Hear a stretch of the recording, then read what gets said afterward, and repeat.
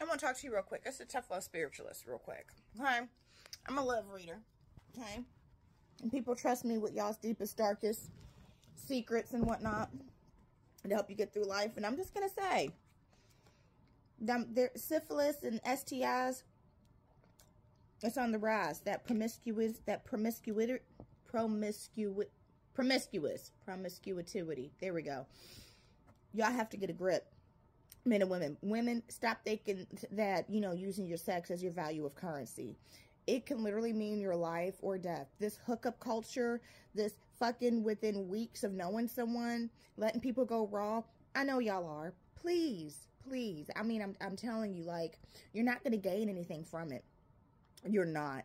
And just like you're doing it like that with them, and you think that they're not doing that like, you know, like that with you, and you're so special. It's not.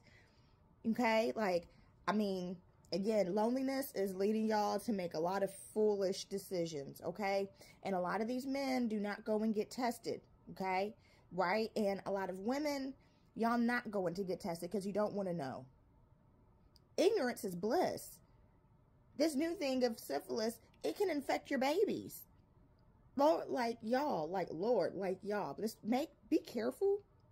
Have some self-worth, some self-value, some virtue, some dignity, and stop looking for from ways to make you feel loved by strangers. Shit, I feel that the people from Atlanta that went to Houston, right, from what it's looking like. So whatever that spirit is or whatever that's going on in Houston with the women, you know, it takes two to tango. It can't all be the men, right? And men, it's only increased 9%. It's on the rise in men, but not like it is with women. There's a big difference. So just, I'm going to attach the clip, but y'all be safe. Bye. There's currently a syphilis outbreak occurring in Houston, Texas, and the health department is reporting a 128% increase in women since 2019. So these are the top 3 things I want you to know about syphilis. The first thing I want you to know about syphilis is that oftentimes it is asymptomatic and people do not even know they have it. The classic symptoms of syphilis, such as an ulcer or a rash, will go away on their own without treatment, so they're often either missed or confused for other conditions.